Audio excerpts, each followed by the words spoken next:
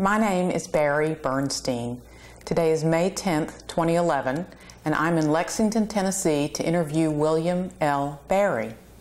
I'm a substitute interviewer, pinch hitting for Justice Lyle Reed, who was called away. I will be assisted by Dan Pomeroy, Chief Curator and Director of Collections at the Tennessee State Museum. You will hear Dan's voice as we explore Mr. Barri's political career. This interview is taking place as a part of the Legal History Project of the Fellows of the Tennessee Bar Foundation.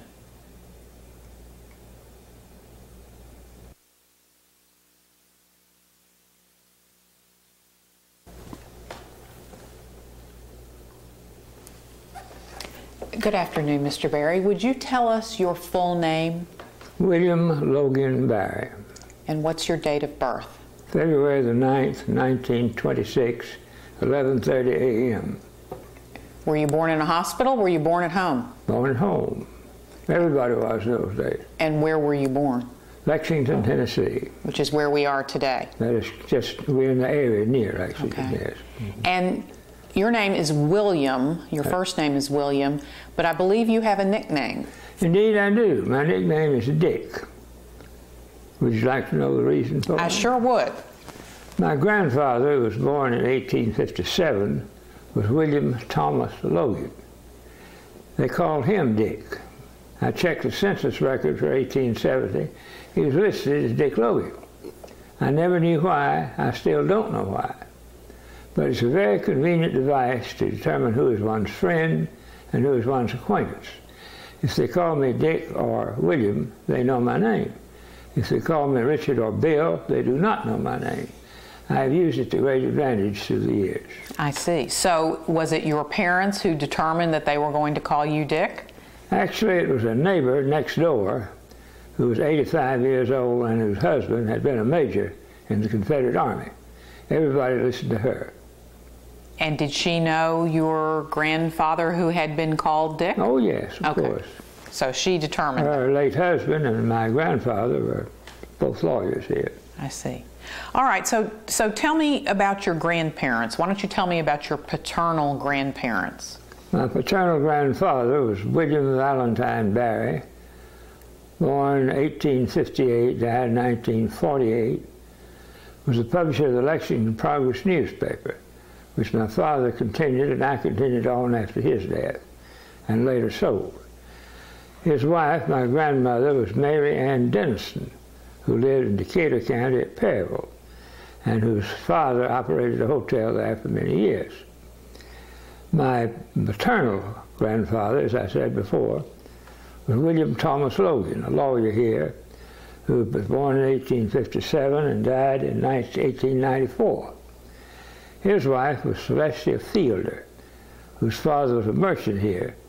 My grandmother Logan was born in 1862 and died in 1945.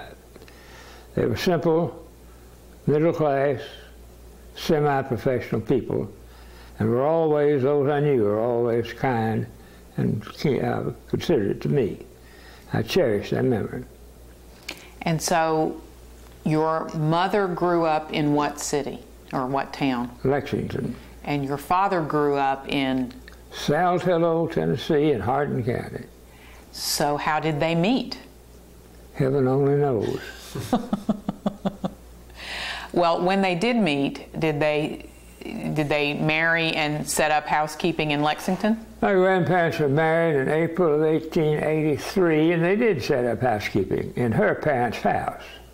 Is this your parents or your grandparents? My grandparents. I believe your question was my grandparents. Actually, it was about your parents, but... Oh, my parents, okay. My father and mother met here. They both were reared here. Okay. And lived happily ever after. So they met here and married here and lived in Lexington. That is correct. Do you have siblings? I do not. So you were an only child? Yes, with all its advantages and disadvantages. And how many of your grandparents did you know? 3. And they were here as well? Oh, yes. So you had close relations with them? Yes. Mm-hmm. And where did you go to school? Where was elementary school? Started in Lexington Elementary School in 1931 Graduated there in 1939. Entered high school, Lexington High School in 1939. Graduated in 1943. Went to Vanderbilt and Vanderbilt Law School for the next intervening 7 years. Whoa, you're getting ahead of me.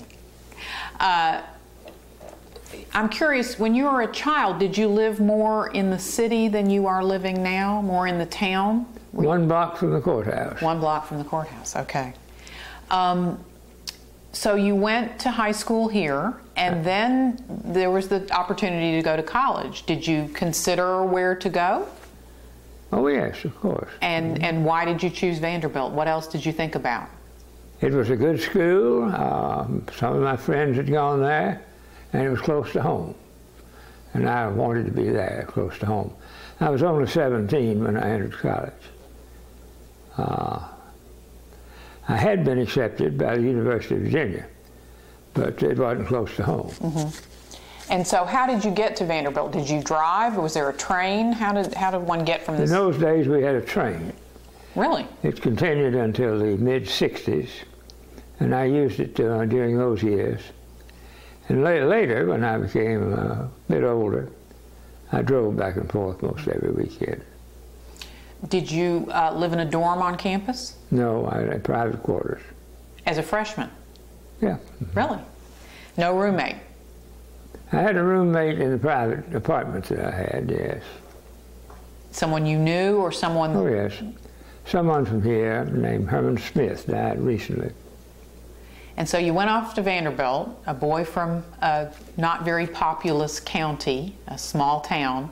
What did you encounter when you got to Vanderbilt? What did you think of your classmates? They were nice, respectable people. There was always a group at Vanderbilt which considered themselves heir to the Vanderbilt tradition. And they did not neither know nor care where Lexington was.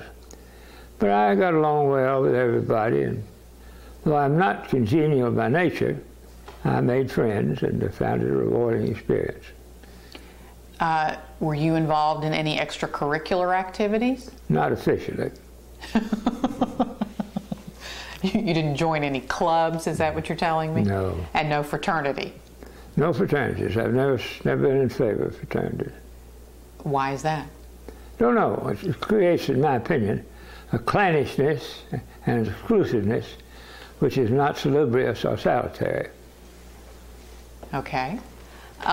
Did you ever attend a Vanderbilt football game? Not if I could avoid it. Did you go to a football game in high school? Not if I could avoid it. How about any other sports? Basketball? Not if I could avoid it. Okay, not a sports fan. Not at all. Okay.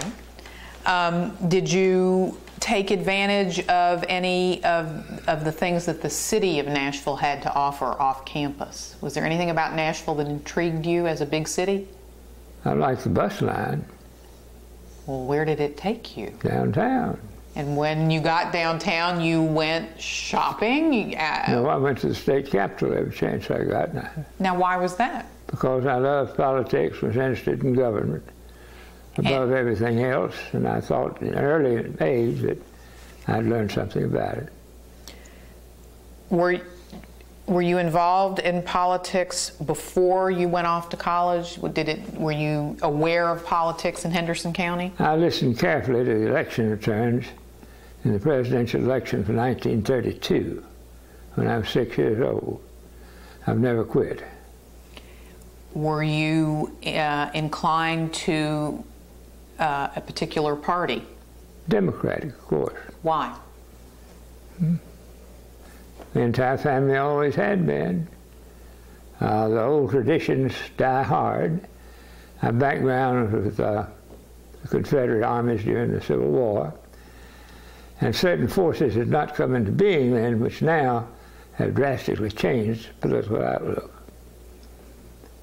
But you were always inclined toward the Democratic Party, so there you are at Vanderbilt in the state capitol, and you would finish your classes, which I'm sure you attended assiduously, and then take the bus downtown and hang out at the Capitol? And the movie theaters. In the movie theaters. Okay, we got a movie fan. All right. So what did you major in at Vanderbilt? English literature. Did you think that would assist you in any career, or is that what intrigued you? Liked English literature. Okay. What did you do? Do you remember what you did in your summers between years in college? Did you work? Did you have summer jobs? Did you travel? Oh, heavens, no. I didn't work anywhere. No, I didn't travel much. I simply enjoyed the warm weather in the summertime. And came back to Lexington? Oh, sure. Okay. So when you're a senior in college, knowing that college is about to end, you're about to graduate, what were your thoughts about what to do next? Get into politics. I had an intervening period there, which I served in the military for 2 years in Japan. Did you go to law school post-college, though? Oh, yes, I went down. Well, so I'm curious, when you were a senior in college, did you know at that time you wanted to go to law school, or did you consider any other career? It seems to me that they had a program they called Senior in Absentia. If you attended a professional school at Vanderbilt, they would reduce your regular liberal arts course by 1 year. I wanted to get out of college for that year. That was one reason why I went to law school. Others were family influences and background. Was your lawyer grandfather still alive at that time? No. Okay. And had you known him or not? No. Okay. So you decided to go to law school. Did you have to take the LSAT to get into law school? No. And no standardized tests? Don't believe they had it in those days. So how did you get into law school? Did you just appear at the registrar's office? No, we just gave them a check and they let you in. So you went straight from undergrad to law school? Correct. Okay. And where was the law school held? Where were the classes held? I believe on the second floor of Kirkland Hall, which is a good part of the campus in those days. Do you have any idea how many people were in your class? It was a large post-war class, many veterans under the GI Bill, so-called. I would say 100 maybe. It was a lot. Were there any women in your class? 2, as I recall. Do you remember their names? I can see their faces in my mind, but okay. I don't remember. All right. One was Cowan, I believe. Bonnie Cowan? I believe that's correct, yeah. I had a husband who was a lawyer. Who was the other? And another one married a football player up there named Wade, I believe. Was the football player Bill Wade? Could be. I could well have forgotten now. So you did 3 years of law school. That's correct. Were your extracurricular activities the same, leaving campus as soon as you could to get down to the state capitol? Exactly the same. Okay. And when you got to the capitol, what did you do? Oh, various things. Visited acquaintances. I'm sure I was a bit of a nuisance sometimes. Walked around over the building, looked out across the city of Nashville. Went into the library quite often, did some research and reading, and simply enjoyed the atmosphere. Nowadays, someone like you could probably get a job as an intern in a legislator's office, doing whatever they told you to do, making copies, getting coffee, helping out. Was that a possibility? I would never have considered it. Because? I didn't like that sort of thing. Okay. Did you attach yourself to any particular members of the legislature? Yes. Mm-hmm. Who? I don't remember who they were. Whoever thought I could be useful to me at that time. Did the representatives from your hometown or from Henderson County know you were there? Were those people of particular interest to you or not? He would not have wanted to know I was there. Okay. So, you finished law school. Did you intend to practice law? No, not really. Never did. Did you take the bar exam when you finished law school? Where, do you know where that was held? Oh yeah, state capitol. And did you do any review course before it? They didn't have those in those days. No? I don't know of. I wasn't aware of it if they did. So you took the bar exam. Did you sweat the results? Were you worried? Well, I recall when I found out the result in the National Banner one afternoon, I was eating a hamburger at West Point Restaurant in Walton West End, and I found I'd passed. I was surprised, and I was gratified, and I was relieved. Those were my reactions, I suppose. Did you celebrate? Well, you'd have to define the word. Something other than a hamburger. It was not a hamburger, believe me. So you passed the bar exam, and you'd finished schooling. You could point to an accomplishment. And what was next on your horizon? Military. How old were you at that point? Do you remember? Of course I remember. I was 24. And it was what year? 1950. And what responsibility did you have, or did you have was there an obligation to the military? Well, I was inducted, yeah. Was there a draft? Mm-hmm, there was. Okay. Was the nation at war or at peace? The Korean War was in progress. And there was a draft. Yes. And you were 24 years old. Mm-hmm. Is that 24? So you went ahead and you were drafted. And Yeah. what happens next after you are inducted? You immediately try to get a commission, which I did and had no difficulty. I was given an officer's commission not long after my induction. And is that based on the fact that you had a graduate degree?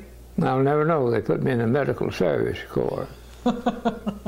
So where did you go? Fort Jackson, South Carolina, like everybody does. Well, I bet it was hot. A bit warm, sandy too, a lot of pine trees. And did they train you to do something? Not that I was ever aware of. Did they try to train you to do something? No, I just made up my mind to do something. And what did I wanted you do? that commission. And I learned to keep the books in the hospital in Yokohama and do some other things. Well, so handle court-martials and such as that. So wait a minute.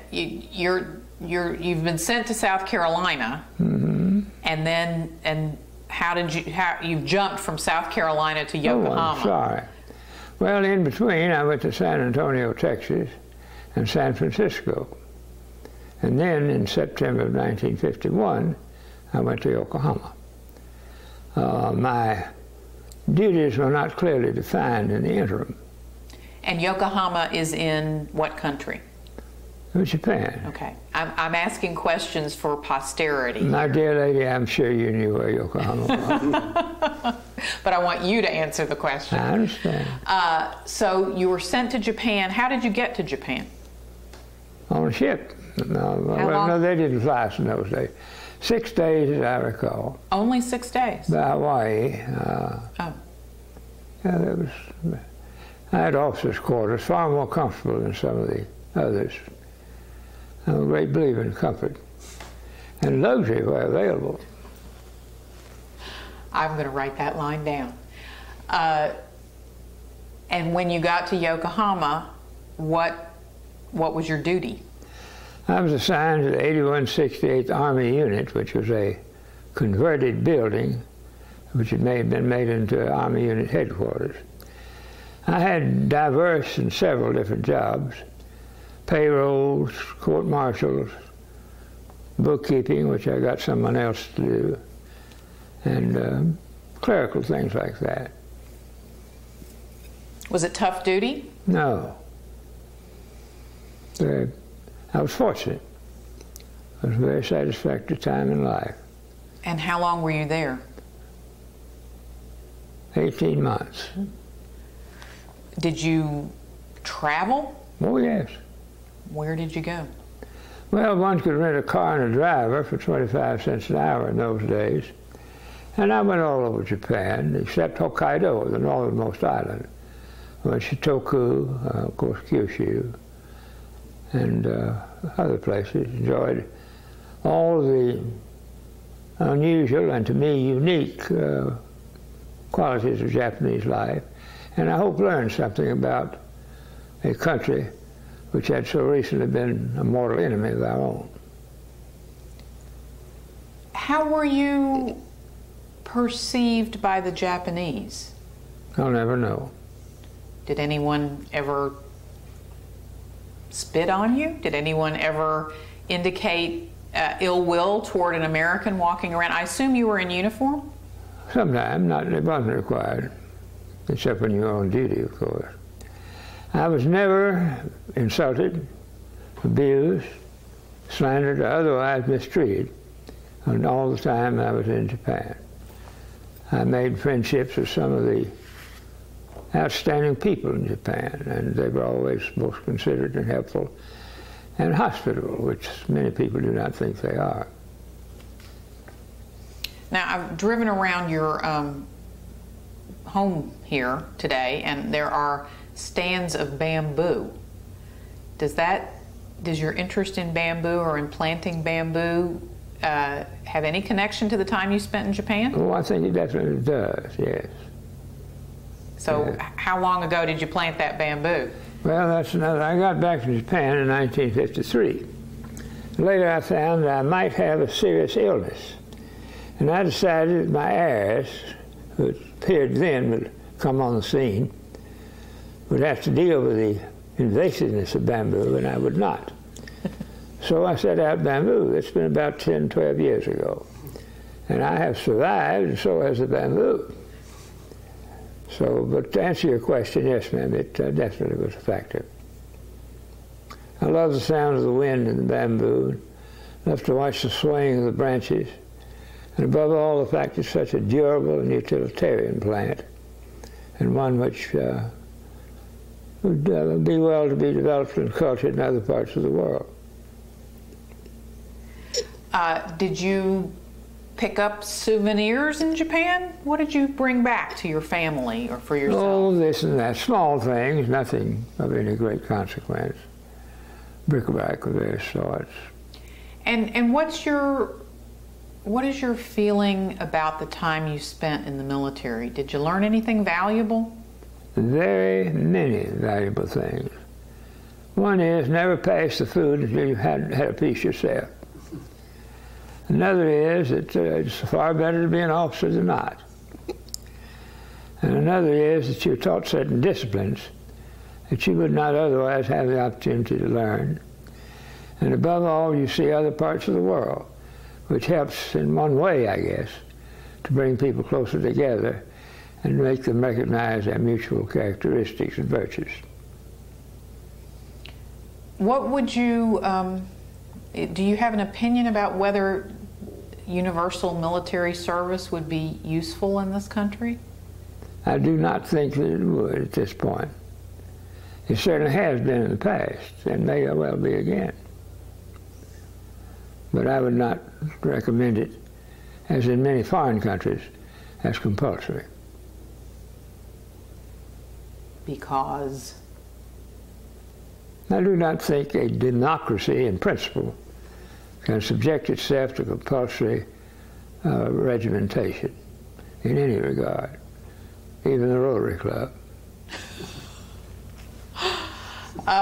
So when you said you were in Japan for 18 months, and that was the end of your obligation?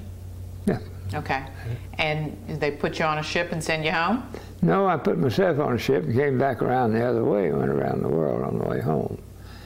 If I paid the expense, it was agreeable to the government.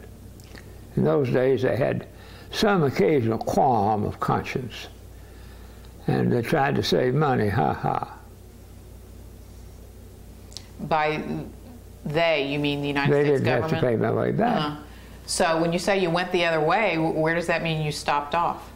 Oh, Hong Kong, India, Egypt, Belgium, Italy, Germany, France, Spain, England, Scotland, Ireland, New York. How long did that take? 2 months. Did you arrive in a city and leave a city when you felt like it, or did you plot out days? Well, I had a tour. You did? Cost $2,000, everything. Transportation, lodging, food. And were you by yourself, or were you Two with friends with me. One from Ohio and one from Mississippi. Gentlemen friends. Sounds like fun. Oh, all right. And we're now many years later. Have you been back to those places? Some of them. Have you gone back to Japan? Oh, yes. 5 times, I think. Not since 72, I think was the last time I was there. Is Japan a place you'd ever given much thought to prior to being sent there in the military? No, not really. But yet you found a place you enjoyed and appreciated. Delightful place.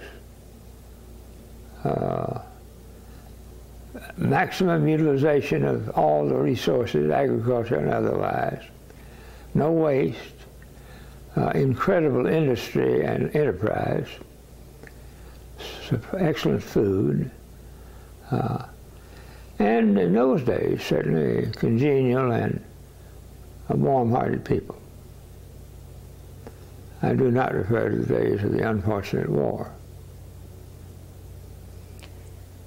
So you came back the other way, as you mentioned, came around the other way, and came back to the United States. A boy from Lexington who now literally seen the world. Where did you go? Nashville. Didn't want to make your way in Lexington, Tennessee? Well, I came back to Lexington, but I went to the legislature in Nashville as soon as I could. Did you ever set up a law office? A friend and I had a partnership, but he did most of the practice. Here in town? Yes.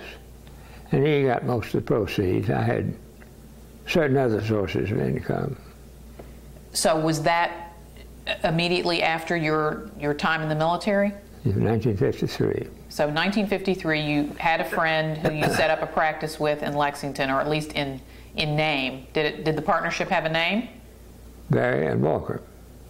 And who was Walker? Charlie Walker. His widow lives in the house right next door to me here. Okay. And he was someone you'd grown up with? No, he was from Perry County. Perry County. Definitely did not grow up with him. Okay. What was he doing in Lexington? Practicing law. Did he precede you in the practice? No, we went in together. He married a young lady here. And had gone to Cumberland, I believe, at the law school.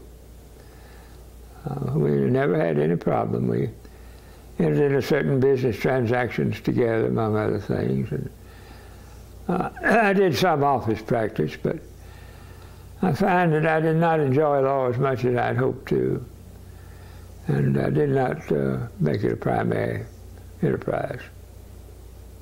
So you've recognized that you've had the education, you've taken the bar exam, you're licensed, you've got a partner, you've got an office on the court square, I assume. On the court square. And you're not enjoying it very much. You have it correct. All right, so there's a great big world out there. What did you figure was an opportunity for you? I wanted to go to Nashville in the legislature. Did you want to be a member of the legislature or to work in or around it? I wanted to be in charge of it. In charge of it. So what is the title of the person who's in charge of the legislature? Well, it depends on whether it's the Senate or the House. It would be Speaker in both cases. And how does one become Speaker? You have to be elected first, correct?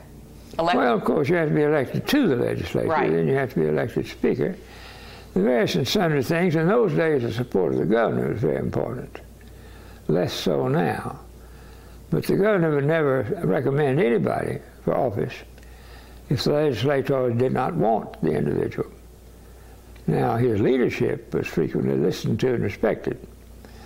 But the various and sundry methods whereby one becomes Speaker, into which I would not care to go into great detail. Okay, but to be Speaker, you have to be a member of the legislature. In Tennessee, you do, yeah. So So here you are, this 20-something. Oh no, I've aged a little since you asked me the last question. All right, so how old are you now? 85. Well, no, how old? You came back to 29. 20, okay, so you were in your 20s. So you're 29 years old and you want to be a member of the legislature. That's right. So how did you do it? First of all, I mean, you have a senator and a member of the House of Representatives. So yes, who were those people at the time when you were 29 years old itching let's see, to it take seems their the senator places? was Brooks McLemore from Jackson, and my predecessor here was Joseph Murphy. I went to see Joe before I announced. He said, I don't want to go up there again. Said, I got terribly confused. Said, I made a date to see two women at the Hermitage Hotel at the same time. Well, I tried. So you went to the member of the legislature, the member of the House for this area. Who was he? Was it just this county, or was it no? It was a smaller part of this county. What area? That requires some explanation, but too long an explanation rather. Henderson and Madison counties, that is Jackson, were jointly in a flotarial district, with an understanding that since Madison County had their own members, this man, by gentleman's agreement, would come from Lexington. That was because Lexington and Henderson County were Republican, and we wanted to elect a Democrat. It's called gerrymandering. And that's how I got there, of course. So you went to the current member and said, I'm going to run. Oh, no. I said, Joe, do you want to run again? Knowing he didn't, of course.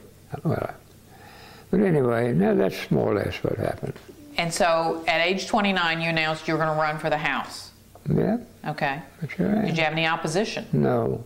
No. Did you campaign? Well, lackadaisically, I guess would be a good expression. I didn't want to campaign too much so people would get in the habit of respecting it. Did you have buttons with your name on them? Oh, no. Did you have yard signs?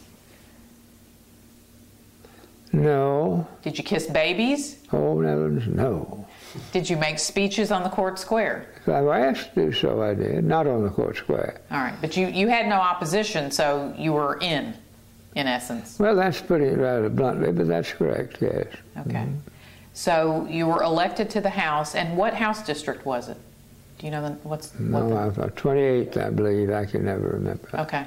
So you're elected to the Tennessee General Assembly, member of the House. That's right. At the ripe age of 29 or 30. No, 29. 29? And you... 28. 28 it was. Yeah, 94, 55. Elected in 54 and started serving in 55. Okay. And you went to Nashville to participate. When did the legislature meet? When during the year? January. And did it meet, right now, I believe they meet Monday night through Thursday midday. More or less the same time, Monday nights and Thursday afternoons and all in between. And when you got there, you're a Democrat, you're from a rural area, you can align yourself with the party, you could align yourself with other rural representatives. There may have been other types of factions. Did you sit back and look around and see who was doing what and what met your fancy, or did you align yourself with someone immediately? The first session I was in, I never took the floor. I never said a word. I wanted to learn. And the worst thing a member can do is to get up and start talking as soon as he gets elected. I talked, but quietly. Who was governor at that time? Frank Clement. And who was the senator from your district was in what senator's area? Brooks McLemore from Jackson. Okay. I've heard it said that there were different factions in the Democratic Party, and one group stayed in one hotel in Nashville and the other group stayed in another hotel. Do you know to what I'm referring? Among those who stayed in hotels, that was true. Okay. Who stayed in which hotel? And I'll have 99 of them to give you, and I can't list them all. Well, was there a Clement faction that stayed? Oh, yes, of course there was. Clement faction usually stayed in the Hermitage. And we could call it a Browning faction. That Browning was the man that Clement beat in 1952. The Browning people stayed to Andrew Jackson, so did I, because I preferred Andrew Jackson. But I was a Clement supporter. So there were exceptions. There were no hard and fast rules. Did that give you the opportunity to hear things in the elevator? And elsewhere. Yeah. So you liked the accommodations, but it also helped you politically. Didn't hurt. Okay. All right. I'm just talking right now about your first term. You're keeping your ear to the ground. You're learning. You're listening. Did you sponsor any legislation? No. Did any of your constituents ask you to sponsor any legislation? I believe one did ask me to legalize the training of coon dogs before the season. But other than that, I don't recall anything. There's not as much interest in the general public in those days as there is now. And there's not a lot now.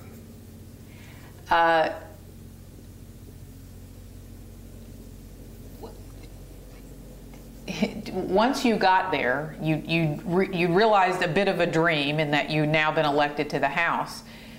No, I've been trying to get up there since I was 6 years old. Well, but I mean, you now were there. You now had something to do better than hang around the halls. Was it as thrilling as you thought it would be? It was better than I'd ever expected. Okay. I would ever accomplish. All right. Well, we've now brought your story to the beginning of your political career, and I think this is a good time to take a break. So let's do that.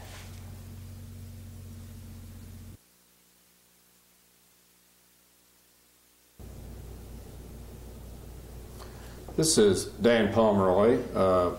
Mr. Barri, we'd like to talk somewhat more about your political career. We talked about you being elected to the legislature, and Frank Governor was Clement. Frank Governor was Clement? I mean, Frank Clement was governor, I'm sorry. Frank Clement was governor. You developed a very close relationship with Governor Clement. How did that come about? Political association.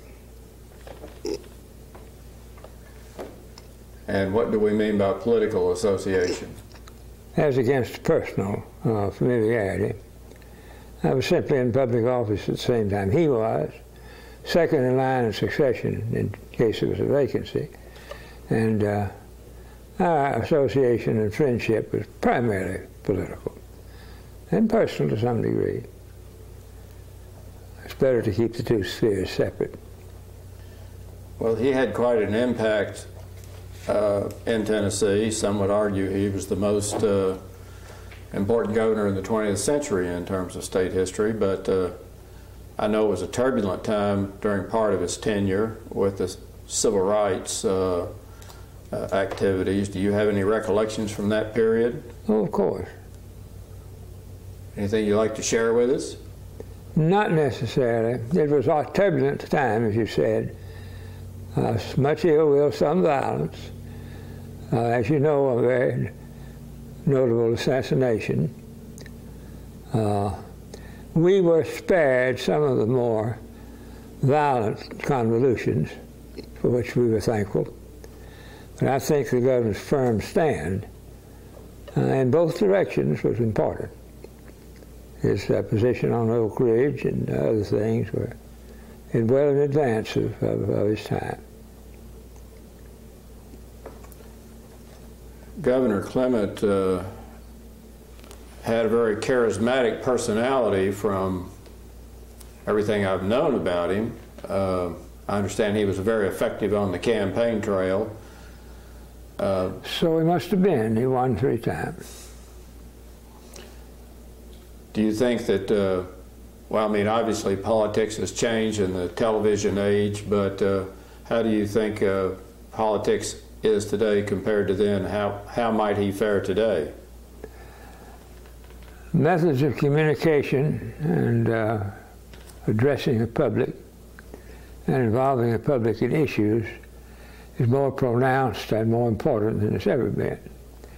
I have some doubt that his particular style of campaigning would be enthusiastically received nowadays as it was then.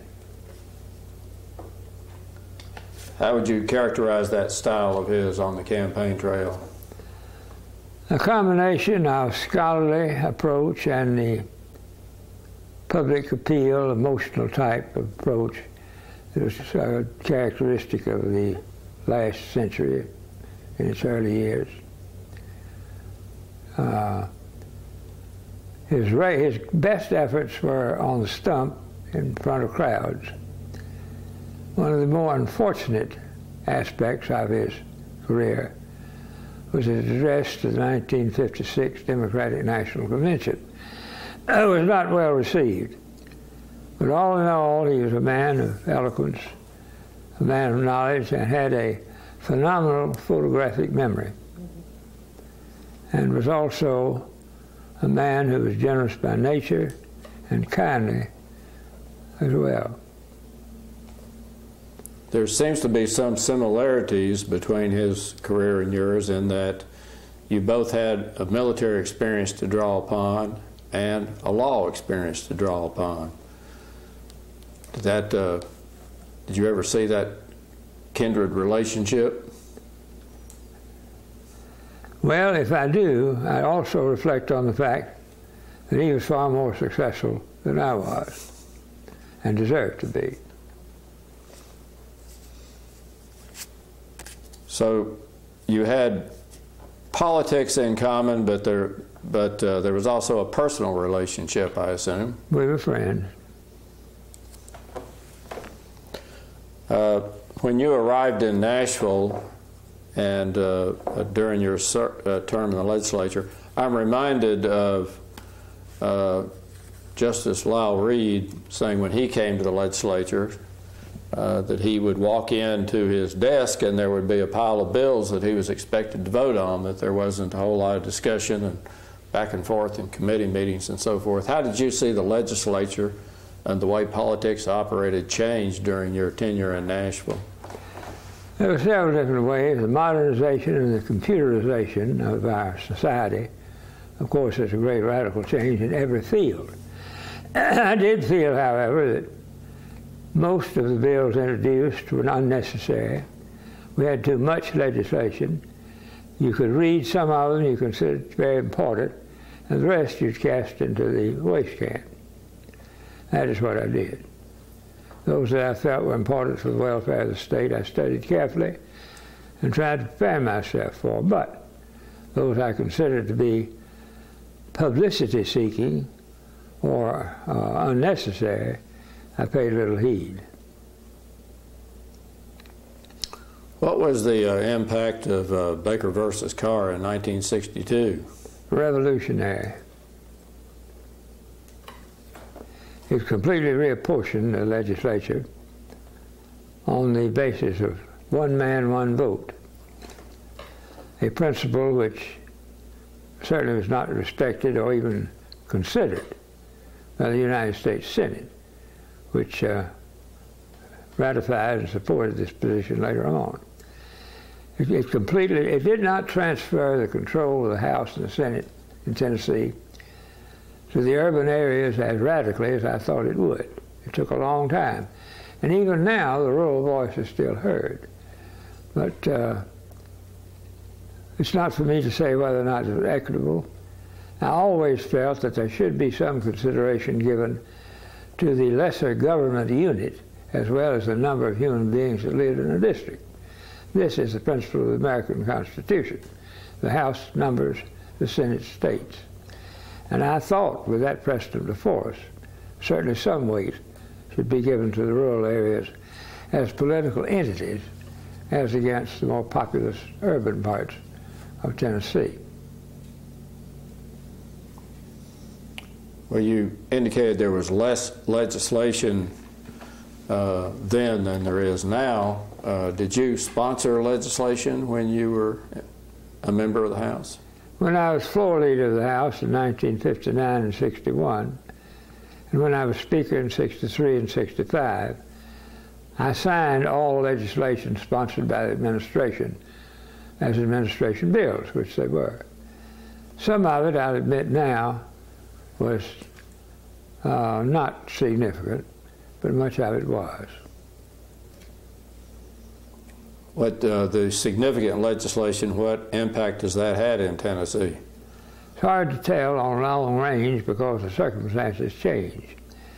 Everyone knows the things that Clement accomplished that he recommended: vocational schools, junior colleges, the Department of Mental Health, separate and apart from the Health Department, various and sundry other departmental measures that were considered by the commissioners to be important, and another vast group of legislation which common sense would dictate. Every commissioner felt he had to have a government bill or administration bill. Naturally, much of this would be a duplication and unnecessary. But most of the heads of the departments did not consider they'd done their job unless they found something wrong with their own administration and proposed legislation to correct it. There's a certain anomaly there. He's self-criticism, so to speak. He flagellates himself. I've always thought that a bit amusing. Oh, by the way, I was wrong about that. We need a bill. Well, you moved up into a leadership position quickly after you got to the House. What path did you take towards leadership and then towards the speakership? Fast as I could. No, I was a lieutenant governor to Lieutenant Governor James L. Bomer, who was Speaker of the House for 10 years and Senate for 2. And I sort of grew up in his shadow and had an excellent mentor, I'm proud to say. And I moved more or less into his position when he went to the Senate. I had been his floor leader and was somewhat considered to be in order of succession. Now, how did you know Lieutenant Governor Bomer? He was Speaker when I first went to the legislature in 1955. And we became personal friends and good friends, and thought a lot alike. What part of Tennessee was he from? Shelbyville, Marshall County. That's the hometown of Governor Prentice Cooper as well, isn't it? It was. And you knew Governor Cooper. I think you have a wonderful story when you were in school at Vanderbilt seeing Governor Cooper at the governor's mansion. Let me say first that Governor Cooper was probably one of those most honest men that ever served as the governor of Tennessee. He was not a large man. He was an only child, which I am, and I understand that. And he lived, of course, in those days out on West End across from Vanderbilt and the governor's residence. And on several occasions I've seen him out in the front yard of the residence trying to induce and entice his parrot, Laura, to come down out of trees and back into the house. This was not surprising. Every man wants his parrot back in his house, I suppose. But it was quite interesting to watch Governor Cooper perform that task. I admired him very much. I just think that's a wonderful story in these days and times, to think about the governor out in the yard with a pet. I don't know how much that occurs now. The governor's so insulated. I don't know either, but it wasn't like that. Well, aside from the legislation, what would be some of your most memorable experiences as Speaker? Well, it's a continuing thing. You have to keep on top of it all the time. And I don't think of anything being particularly significant. Like anything else, it's very important to keep in charge of it. Don't let it fall apart. Always make sure that you don't have complete control, you have 99% control. Bear in mind, on one of those occasions, Governor Clement had been defeated to the Senate in the Democratic primary, and that caused a group of oppositionists to spring up in the House when might not have been there before. We took care of that. Now, when you ceased being Speaker of the House, and how did that come about? What did you do after that? Oh, after I served as Speaker, I became Executive Assistant to Governor Ellington, who succeeded Governor Clement from 1967 to 1971. So you must have had a very close relationship with Governor Ellington. Closer than with Governor Clement. And how did he was also from Middle Tennessee, I believe, wasn't he? Marshall County, Lewisburg. And did you all, so you met him when you were a member of the legislature? I was his floor leader when he was governor the first time.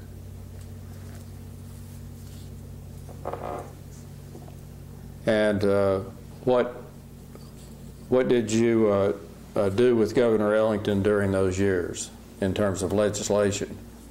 Well, when the legislature was in session, I would screen the bills, having had some experience.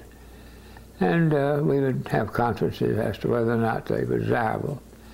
Of course, the administration legislation was desirable, but you had to watch out for bills that might have a hidden meaning.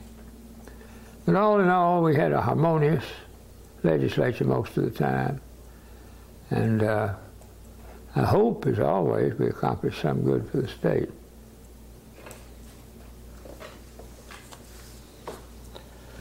When the legislature wasn't in session, what was your function with the administration?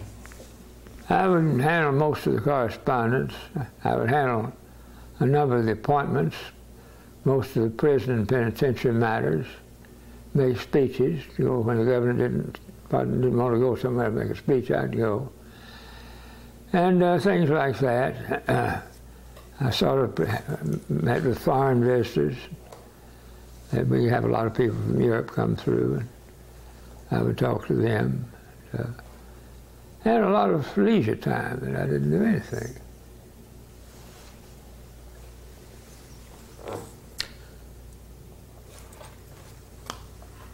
What's your assessment of Governor Ellington and his impact on the state of Tennessee? He was fortunate in being governor at a time when no radical measures were required or justified. We tried to conduct a safe, sane, orderly, but at the same time effective administration. We did not try to upset any apple carts or cause any serious complications unless they were necessary. Did you find your work with Governor Ellington as rewarding as being Speaker of the House? That would be a difficult comparison to make. As Speaker of the House, you're 100% in charge. As gubernatorial assistant, you're not.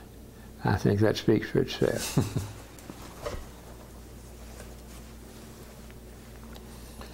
You have talked about some of the changes that that took place in Tennessee during your years in Nashville, and you've often mentioned William Snodgrass and his impact in Tennessee, a man who probably not a whole lot of people know about. What was his impact in state government? Bill Snodgrass was born in 1922. He became state controller of action of the legislature in 1953. And in the intervening years of his service, his organization, which conducts audit of all the government functions in the state, grew in size and influence. And I would say that his impact on the state over that long period of time was for the good and was greater than that of any other individual except the governors themselves, and often greater than theirs. He was a valuable and important public servant, and there will always be a difficulty in comparing others favorably to him. The legislature meets every year now, but for many years they would meet, I believe, only every 2 years. Is that correct? That is correct. When did that change? That changed at the time they amended the Constitution in 1953, I believe. There were several conventions during that period. Clement used to say, instead of the legislature meeting 75 days every 2 years, it should meet 2 days every 75 years. This was said in jest, partly.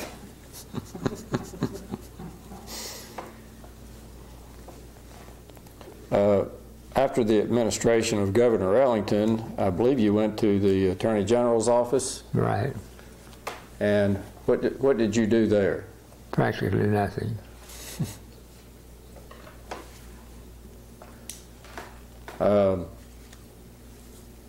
Why did you leave executive service, or why did you determine not to run again for the legislature? I knew I would be defeated if I did. Is that because of the Republican politics here? That was part of it, yes. Well, that's a long story, but I had to give up Madison County, which was my stronghold. And I knew that I could go into Governor Ellington's office, so I took the line of least resistance. Well, you worked with Attorney General David Pack, I believe. That's correct. And what sort of impact did he have on laws of Tennessee and the people of Tennessee during your time there? The official title is Attorney General and Reporter. The reporter function is very important because that codifies the law and publishes it to the public. He, of course, supervises the attorneys who represent the state in litigation. David was one of the most competent men I've ever known. He ran for governor and lost heavily, lost badly. But the state would have been far better off if they had elected him rather than the incumbent, whose name I won't mention, but whose initials were Ray Blanton. I remember those tumultuous times. I think there were, how many Democrats were running in the primary? It seems to me about 10 or 12, and that's 74. I tried to help David as I could, but he was not well enough known. Now, this brings us up to 1974. What public activities have you pursued since then? None, except interest. Well, you mentioned the Tennessee Performing Arts Center. Well, yes, they were not official. I was executive, not executive, I was chairman of the Arts Commission for 4 years, back in the 80s, when it was being organized. And that's about it as far as public involvement is concerned in those years. I had been chairman of the March of Dimes way back in '58 for the state. I had Basil O'Connor down here from New York and all that. And then the March of Dimes, the Cancer Crusade for the state in 1965. Other than that, I simply stayed here and pursued the even tenor of my ways. Well, unlike Winfield Dunn, you chose not to stay in Nashville. Well, yes. So why did you decide to come back home to Lexington? For the simple reason I didn't want to stay in Nashville. I liked Nashville, I liked to visit it, but this is home. In Henderson County, you served as chairman of the Beach River Watershed Development, I believe. That I did. And what did you accomplish with that? I'll let others decide that. I think it was beneficial. I believe we can go out and look around and you'll see it's beneficial and has been. But I wouldn't want to say anything too favorable about it myself. I know I'd do it again. My only regret is the government cut out 2 lakes that we'd hoped to get because of cost. Now, how wide-ranging is the Beach River watershed? There are probably some of our viewers who are not even going to know what a watershed is. This is quite possible. It is one of the smallest watershed drainage areas in the Tennessee Valley. And for that reason, it was ideal for the government to make an exhibition of it when they created the tributary area development of TVA. It was small, 193,000 acres, more or less. And we had only 2 counties involved. There was no opportunity for argument or difference of opinion among the governing body. And ours turned out to be rather successful. A lot of the other watersheds, and there are quite a number in the Tennessee Valley, started out optimistically, but fell to the wayside, often because there were too many counties involved. So this is when smallness is better, and that has made the path easier for us. But I regret that no other, with the possible exception of Elk and Duck, who finally gave up rivers, chose to follow the same policy and to reap the same benefits. Well, during your long and distinguished career, you've obviously known and interacted with many other political and social leaders, aside from the ones we talked about here. Do you have any other observations in that regard you'd like to share with us? I'd have to go through the list and purge. Oh, there have been many. Politics and government are made lighter by a sense of humor. Funny things happen. They do happen. But I could not give you a categorical description of the hundreds and thousands of situations I've been involved in. Like anything else in life, if you have a sense of humor, it makes everything so much easier. And I hope someday the world will learn that.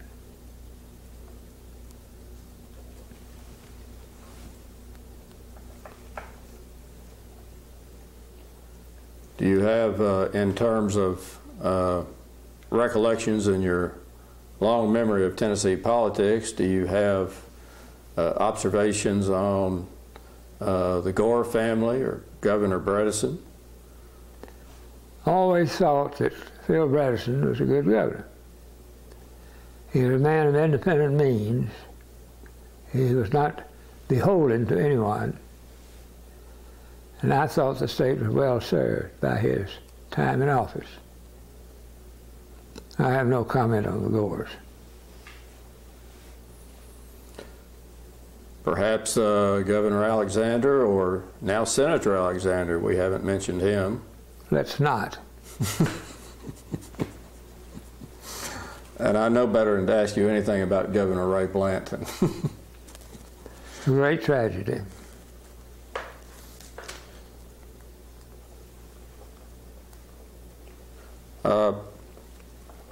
Is there anything else we haven't asked you about that we should? That's for you to decide. And as a final question, how would you like posterity to remember your service? I suppose for the watershed project here in Lexington, Henderson County, Decatur County. We'll leave that up. Of course, I'll be forgotten. That's how I'll be remembered. Most everybody is in politics. All right. Thank you, sir. My pleasure.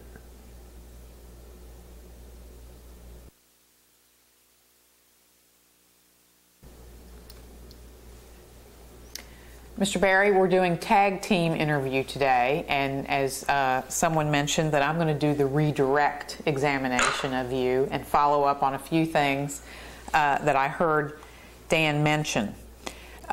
You were elected to the legislature in 1954, and at that time you were a, shall we call you a garden variety, newly elected member of the House, and you were interested in getting into leadership. So what was your path to leadership? What was the next job within the legislature that you had? Although I guess one of the things you had to be sure of was to keep being reelected in your hometown. I only had opposition one time of a serious nature. That was from a man in Madison County who, of course, was from a populous county, 4 times the population of this one. And I won rather handily, 3-2 there and 2-1 here. He later became a very good friend, and he recently died. He was a judge, Joe Morris. And other than that, I made it a point of always knowing what the legislation dealt with and being able to explain it, because I was floor leader. I was in charge of keeping the majority, like a whip is now, really. And how do you become floor leader? Whose decision is that? In those days it was the governor, because you handle his program. It's not necessarily a power matter, it's just a matter that he's the one that would naturally recommend, as the president does, remedial or other desirable legislation he considers justified. So he looked over who was in the legislature and the governor picked you? That's the presumption. In consultation with the speaker of those days. And who was the speaker? James L. Bomer of Shelbyville. Okay. And of course they have their own confidential discussions about these matters. And what I wanted was to be in a position to be in charge. I like to be in charge. So did you go from floor leader to speaker? That's correct. Now, to get to be speaker, that is a vote of your peers, correct? Not exactly. It's a vote of your caucus group, or representing your party. The Democrats nominated me, and then having the majority, they elected me. Okay, so to be nominated by the Democrats, you had to be well-liked by your cohorts? We went by the Hermitage Hotel the night before and signed a petition. That made sure the Republicans wouldn't have any power. This was always done. Same way with the chief clerk and 2 or 3 of the other clerical personnel. And yes, so it's a party matter. Would you characterize yourself as well liked by your fellow House members? By some. By some, okay. Did you? It's more important to be feared. Feared? Yeah. How do you inspire? Is that the right word? Fear. How do you instill makes others fear? afraid they'll embarrass themselves if you let them. But if you keep control of things, you'll be all right. You don't have them jumping up and raising questions very often if they know you're going to control it anyway. And that's what I always sought to do. When legislators are in Nashville, they work, shall we say, during the day, and they're known, or at least they used to be known, to play at night. There's some reputation to that effect. Not always justified. Did you go out to dinner 4 nights a week with members of the legislature? No, I always had prayer meetings, 6 o'clock. Are you being facetious? I am. Tell me what prayer meeting really means. Well, there again, you have a condemnatory attitude toward the legislators. This is not justified because when you say they are playboys or whatever this, that, and the other, you're reflecting on the people who evaluated them and sent them to Nashville to represent them. That is the general public. So I make it a point, rather than making fun of the legislators and their pastimes, make fun of the public who sent them there. I'm not trying to cast aspersions. I'm indicating that personal relationships help the business get done. and that personal You're relationships pretty good at shifting around. are often formed by social interaction, which and there you are in Nashville. There the members are in Nashville, and the day's work is done, and they have an evening. And so I'm not indicating they did anything wrong, but did you have dinner nightly with members, other members? She's right good, Dan. Right good. No. I don't eat dinner hardly at all. I eat very light dinner. And I found that if you familiarize too much, it's bad. If too little, it's bad. So I tried to strike a happy balance. I didn't go out to the 4-12 club or whatever. I didn't socialize very much. Was the profession of lobbyist as prominent then? Oh, heavens, no. No. Oh, no. You only had a few lobbyists that were very active. The Teachers Association, the Teachers Union as it was called, the Farm Bureau, soft drink industry, the hard drink industry, other lobbying groups representing occupations and so forth, but nowhere near as many as proliferate now. It's too much now. It's far too much. What about staff? Did you have staff? 2 secretaries. Both in Nashville, or one at home and one in Nashville? No, if they let them have stay at home, they'll wear them to death. We had both of them in Nashville. So you had no one on the ground to kind of keep his or her ear to what your constituents were saying during the legislative session? I doubt if many of them said anything, but no, I didn't pay a particular mind to that, really.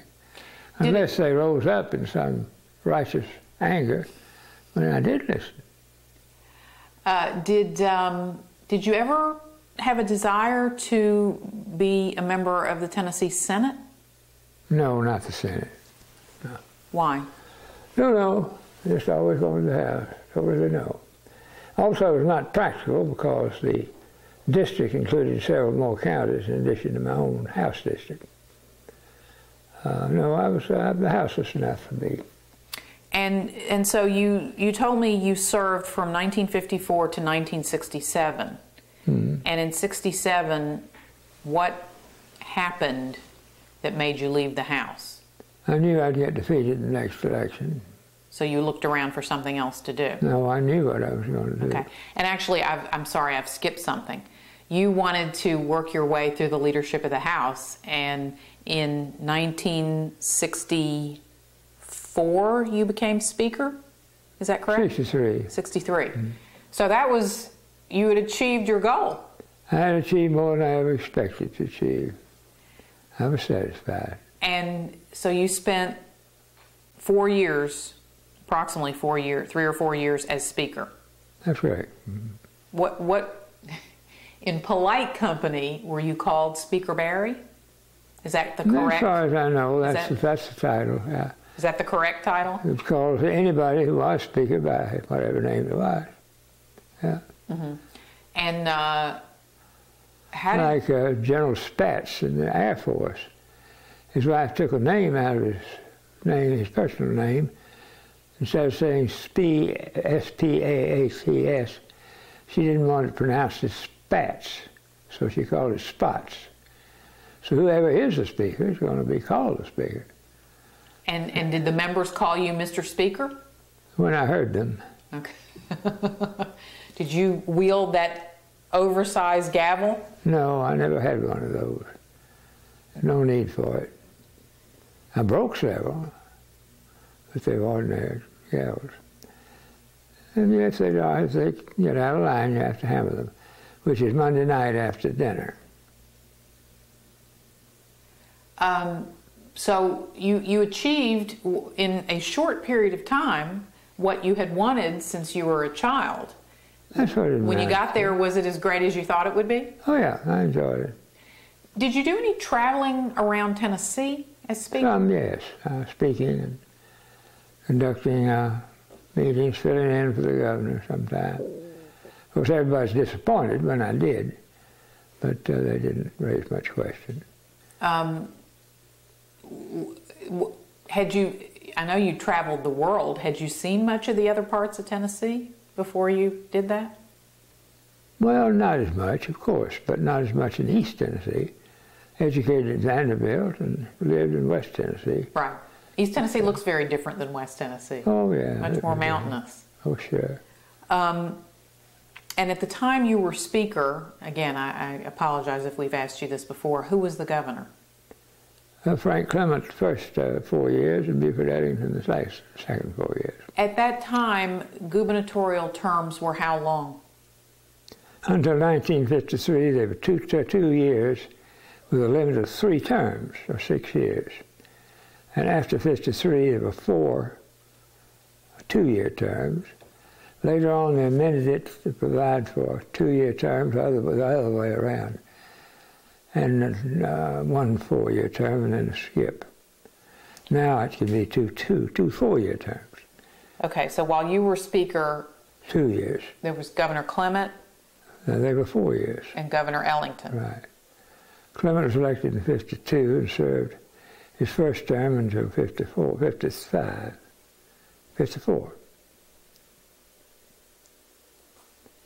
Yeah, that's right. What was the difference in the two men? They're both Democrats. Were they similar in age? I don't know. Governor Clement was born in 1920, Governor Ellington born in 1907. They were, in many ways, similar. But Governor Clement would say perhaps he had more formal education. Governor Ellington had learned a lot about people during his relatively brief career. They were both honorable men. Unfortunately, they had some difference of opinion about personal matters, and there was a unhealthy jealousy to some degree between them for various reasons. But I can honestly say that, in my opinion, the state was better off for both of them having dedicated their lives to public service. When the governorship went back and forth between these two Democratic governors, was there a wholesale turnover in the governor's cabinet and other leadership, even though it was going from one Democrat to another?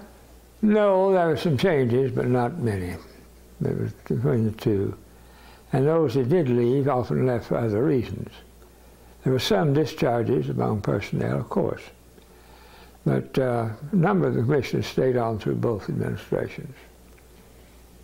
And when one was out of office and the other one was in office, was the one out of office attempting to undermine the one in office? No, there wasn't any of that. There was some bitter feeling, some animosity, but not anything that was manifest. So in 1967, when you saw that it was possible that you were going to lose your legislative seat. I knew it was certain. All right. When you were certain you were going to lose your legislative seat, Buford Ellington was governor, correct? He was ending his term, yeah. Okay. He was ending his term? No, he was beginning his term. Right. And so a job with him was a certainty for you? It was likely. Okay. If Clement had been governor, would the circumstances have been the same? Who can say? Okay. Okay. I think probably so, but I don't know. There were complications. All right. So you left the legislature. Did you resign or did your term end? And you The term ended. Your term ended. Mm-hmm. And you went to work for the governor. That's correct. In the Capitol building? Oh, yes. And you had your fingers in a lot of pies and you substituted for the governor when necessary. Did you represent Tennessee nationally? Oh, yeah, about a time or two. I went up to Montreal to that World's Fair they had back in the 60s. Coldest place I was ever in. And little things, this and that. Went to the Democratic National Convention as a delegate. And mostly I stayed around the Capitol. I didn't hang around the residence and all that. I left that to others. Where did you live in those years? Well, there were two apartment houses. One is Capitol Towers, and Metro Manor, right at the foot of the hill there, foot of the Capitol. I still had apartments there in those two buildings. And were you there year-round, or only when? I kept it year-round. Of course, I wasn't up there. When I was with the governor, of course I was. Okay. But when I was speaker, I didn't have occasion to be up there as much as they do now. And what? How did it look from the other side of the street? How did the legislature look to you? Did you miss it? Oh yes, yeah, I did. Yes, I did. No, I was learning the legislature when I was in school, a child. Of course, I knew something about it before I went. But yes, I missed it. I still do. Buford Ellington's term ended, and he could not succeed himself. Is that correct? He served 2 4-year terms. Okay. And there was no thought that he would sit out for 4 years and run again? No, he died the next year. So as his term is ending, were you looking around for something else to do? No. I'm lazy by nature. So, and I was looking for nothing else. I was tired. I didn't want to do it. And how old were you? Oh, mercy, mercy. 41. 40. So, help me here. When were you in the Attorney General's office? 1971 to 1973. So 1974. Was that after your time with Governor Ellington? That's correct. So you did take another job? Well, yes, for 3 years. And what was your portfolio with the Attorney General? Very little.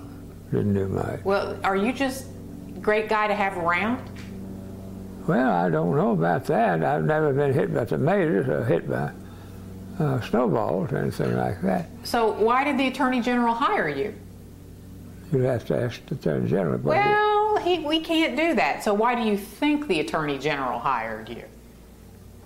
I guess he just liked me. Well, I guess you're a great guy to have around. Well, that may be, but some of the others up there that did work didn't like it. Don't blame them. But, you were not you were not acting as an Attorney General. No, I never filed a brief. Okay. So what was your portfolio there? I'm trying to think of what I did. I did something, I'm sure. Not much. Did you hang at the legislature? No, I never went back after I left the house. So you were at the AG's office on a daily basis? Yes, that's correct. But you cannot tell us what you were doing? Well, I could, and there's nothing to be ashamed of. But I didn't do much. The reason I didn't do much is I don't like to work. All right. I like to play politics. So Packer and I got along just fine. He had his own reasons, I think. So you kept your ear to the ground and spoke when spoken to and provided advice? Now you're putting words in my mouth. I am, because I'm not getting words out of you. Precisely. And I know that. All right. Okay, so if you were lucky enough to be hired by a man you admired, who was the Attorney General, and you weren't having to work too hard, why did that end? He ran for governor. And which meant he left the Attorney General's office? Oh, sure. Okay. What did he do after he was not nominated? Practiced law in Nashville. Okay. So that was kind of the end of your opportunity there. And at that time you came back to Lexington? That's right. Okay. So you were in your mid-40s? There's some theory on the part of people that everybody likes to work. I don't like to work. All right, well then I'm going to ask you a personal question. Please. A lot of people work to secure income to carry on. How is it that you were able to continue in life in the style to which you'd become accustomed without working? Because my great-grandfather did work. And provided funds that still provide for you today? There is a little scratch of it there, yes. Okay. I haven't spent it all. All right. And since you've come back to Lexington, you have aided our state, I guess, in non-paying, non-9-to-5 jobs. You're right about that. Okay, so you were involved with the State Museum? With yes, the Dan Performing didn't Arts pay me Center. anything much. With the Performing Arts Center. I was chairman of that. And getting that built, I gather. Or was it already built? No, Martha Ingham built it. The rest of us just have our hangers on. Okay. And other civic activities? Yes, some civic activity. Okay. A lot of no activity at all. But yet you tell me that you don't have a television, which is what a lot of people fill their days with. So tell me, how have you filled your days? I read a lot. And are there specific topics you like to read about? Oh, sure, everybody does. It reads it all. What do you read about? Mostly English history and things of that nature, European history. Not a lot that we know about this country. It's young. No, I just enjoy reading. And I was in my father's newspaper office so long that reading's second nature to me. And I don't think of anything else. And how do you select the books that you read? Those that sound like they'd be of considerable interest. I believe you told me you're a member of a book club that sends you précis and then you select from them? That's correct. Do you use a computer? No, heavens, no. Okay. So you're not getting your books through Amazon? Whatever Amazon is, I don't get it in books, probably. All right. And how many books do you have going at one time? Never more than 2. What about periodicals? What do you read? What? Newspapers, magazines? What do you read? Oh, I beg your pardon. Periodicals. New York Times, Wall Street Journal, Election in Progress. 1 or 2 periodicals, non-daily or non-monthly. Just commemorative things and things about organizations I'm interested in. That's about it. I believe you told me you like The Economist. I do. It's the best news magazine available. And you, the one thing I want to go back to, and I'm afraid I'm a city girl, you talked about your pride and your work in the watershed. I still don't understand, what is a watershed and what did you create? The watershed is the area of a river valley from which the rainfall drains. It's like that. And here's a range of hills, another range of hills. It flows into a larger stream, usually navigable. And the area that it drains is called the watershed. And our purpose here was to build lakes where hollows and low areas existed. We built 7. They were flooded, dammed up and flooded. And they produced, in one case, 1,000 acres of water, which is a lot for a country town.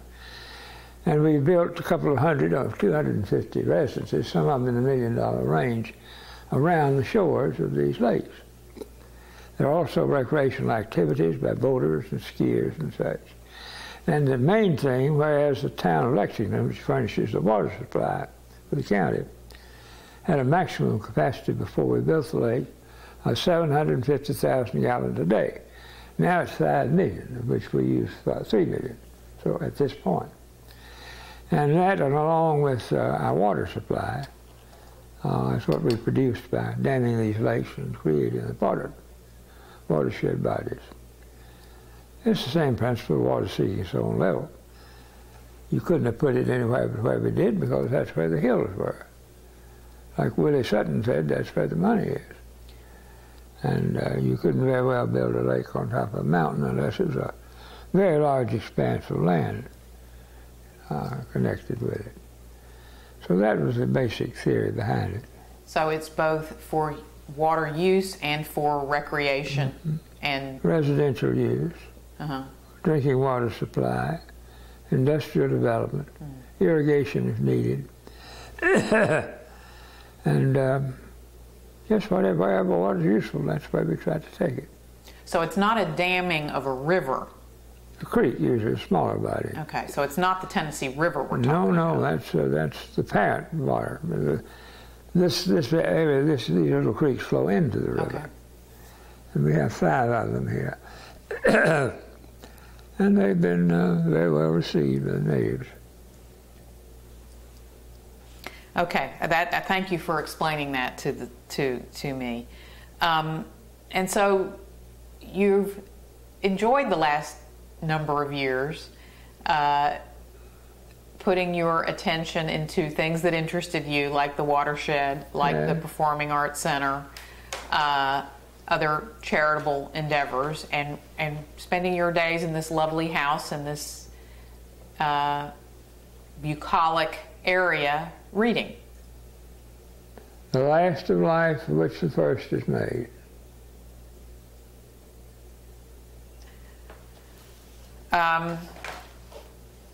Is there any advice you could give to people who are interested in legislation that is now, or interested in legislation that now exists, or interested in introducing legislation in the Tennessee legislature? I rarely offer advice because it's frequently disregarded. And I also don't know what I'm talking about unless I'm closely connected.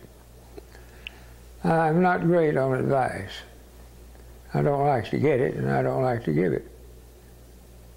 So I'll let everyone decide for themselves.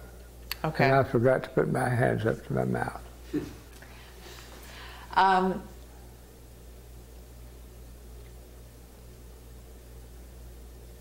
And is there anything else that you would like me to ask you? Is there anything else you'd like to tell us? No, you've covered the territory pretty well, I'd say. Okay. You sure you're not a lawyer yourself? I'm afraid I am. I thought you were. All right. Thank you for spending your afternoon with us. It's a pleasure.